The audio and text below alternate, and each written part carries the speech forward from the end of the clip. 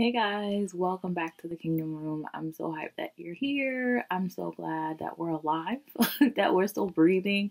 I'm so grateful that we have another opportunity to meet and I get to share with you what I've been going through throughout my week. Yes, I'm currently on the road, which is life. But I want to share with you something that has been on my heart and that's been on my mind. These past few days I've been praying, and my situation and my struggle is more so around being more like a child when it comes to my relationship with God. I think it's a common thing that, sometimes we come to God like, God, I'm 30, whatever years old, or I'm whatever age, and I have all this going on, and I know this and I know that. And what I've learned in my relationship with God is that He wants me to remain in the constant mindset of not knowing when it comes to Him. I don't have to walk around the world as if, I'm ignorant and I don't know anything, as by the grace of God, we're all educated. We go to school, we have education, we haven't had an opportunity to grow in different aspects and different areas of our lives. But that doesn't mean that just because we have degrees, just because we have understanding or opportunities, or we've reached certain levels within our lives, that does not mean that we should not come to God with a sense of not knowing. It's okay to not know. It's okay to come to God and say, teach me, and help me to learn things, or help me to unlearn things that I have within me that I need to get rid of. And I think that's why I think about the things that God hates. And one of the biggest things that God hates is He doesn't like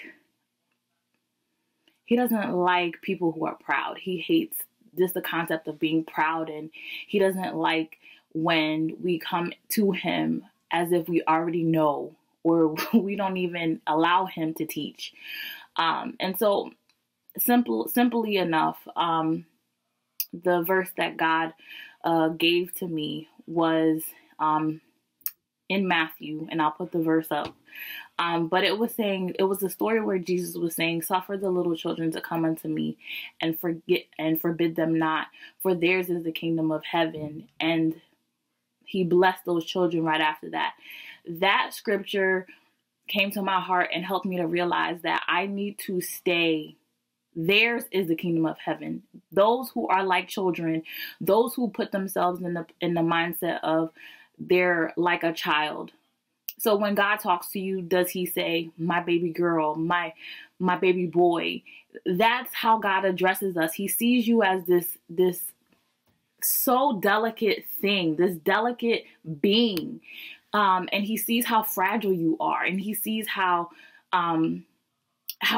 weak you actually are, because a lot of us think we're strong, and actually we're actually weak. And then we're not weak in the sense where we can't survive and we can't go through different moments within our lives.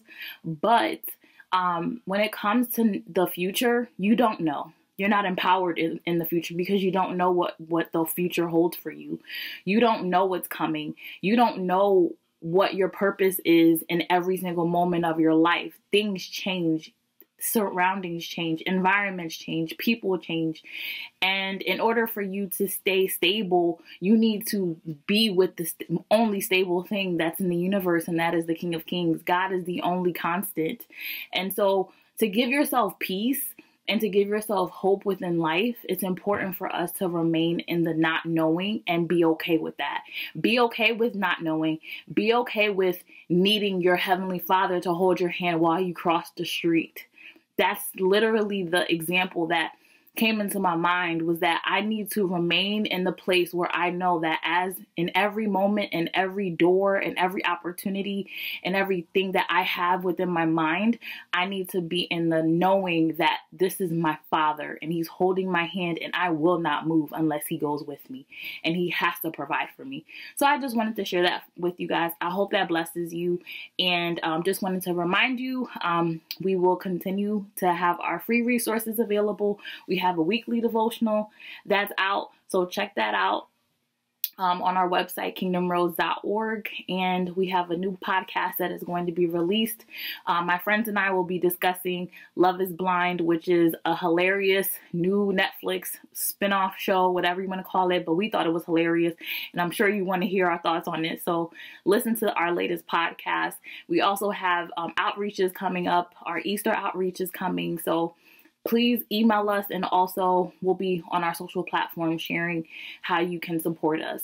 As we want to help women within the month of March, is Women's History Month, and we also next month would like to help different people in the community as we celebrate the resurrection of Jesus Christ. So with that said, if you have any questions, comments, shoot them our way, and I hope you have a blessed week. Bye guys.